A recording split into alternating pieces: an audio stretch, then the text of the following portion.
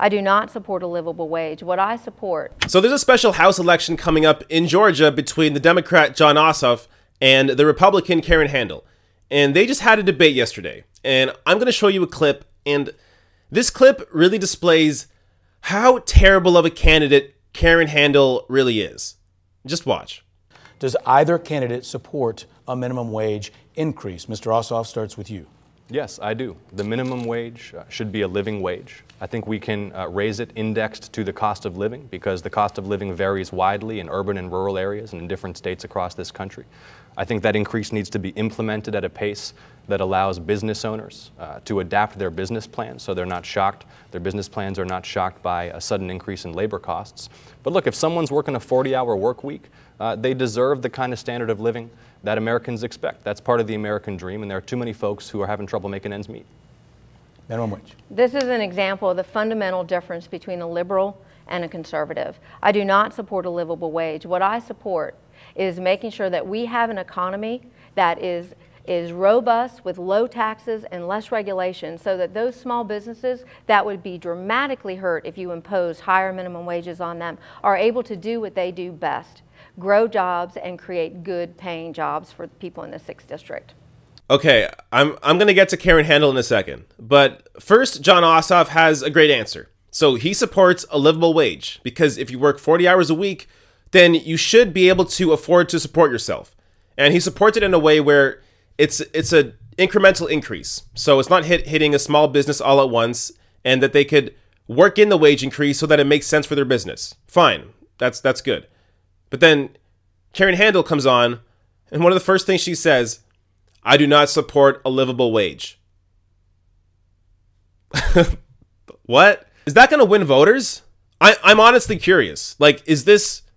Because Republicans, they get votes, so is that a message that works? I mean, I guess we're going to find out. But if right off the bat, you're admitting, I don't support a livable wage, what you're saying is that somebody should be able to work 40 hours a week and not afford to pay the rent, and not afford to buy themselves food, and not afford to support their family. That's what you're saying. But then she goes on to contradict herself, because then she says, grow jobs and create good paying jobs for people in the 6th District. So you don't support a livable wage, but you want to grow jobs and you want to grow good paying jobs. So good, I guess, on the scale is less than livable. Is that how it works? So there's bad paying, there's good paying jobs, and then there's livable wage jobs. So what's a good job? Like $7 an hour? That works for you? Maybe $8 an hour? That works? But not livable. Livable's too far. If you can live off your job, if you can actually support yourself, if you can actually buy food and pay for your rent, then no, can't support that. That's a livable wage job. That's too much. But a good paying job, if you can afford maybe, half your rent, if you can afford to pay your water bill, I don't know, every 5 months, if you can afford maybe a ham sandwich every 3 months, then that's a good paying job. This is the insanity that Americans are dealing with. And Ossoff it's not like he's some crazy lefty progressive. He's a mostly typical standard Democrat. And he's running in Georgia, so it's generally considered to be a more conservative district.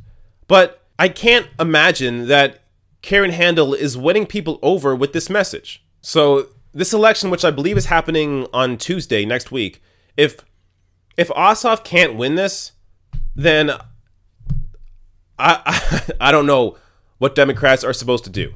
Because here's a guy who is, it's not even really about Ossoff as much as it's about how terrible Karen Handel is.